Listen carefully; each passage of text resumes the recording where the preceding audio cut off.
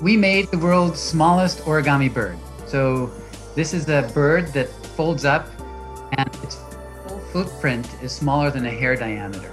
Wait, smaller than this kind of hair? You look at the diameter of that hair, this bird is smaller than that diameter. The origami that you make is only as small as the thickness of the paper that you use.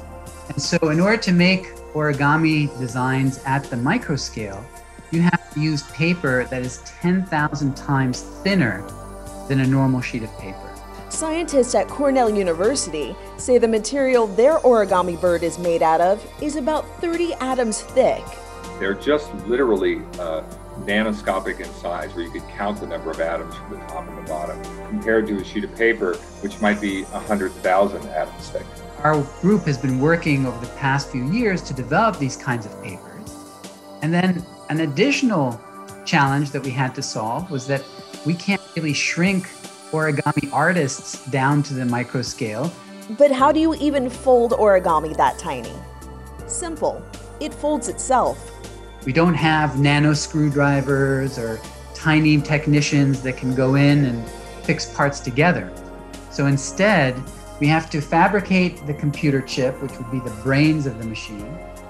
We have to fabricate, again, in 2D using the same technology, a sheet that can then fold itself up and become the three-dimensional structure. The little origami bird is cute and all, but why would a team of Ivy League scientists spend their time making what looks like tiny toys? Our group is interested in the fundamental principles, the science principles, behind shrinking machines in terms of their design, their fabrication, and operation down to the micro scale. It's an enormous engineering challenge to figure out how to make something like that have the kind of functionalities we want.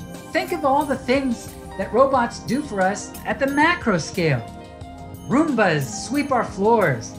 Factory robots build our cars and other machines. Robots perform surgeries and explore distant planets.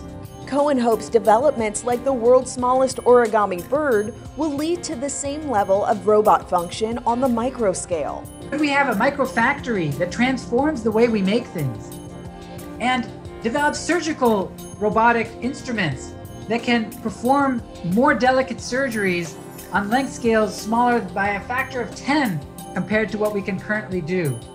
What sort of worlds will we be able to investigate and explore when we can now interact with biology on the scale of cellular organisms?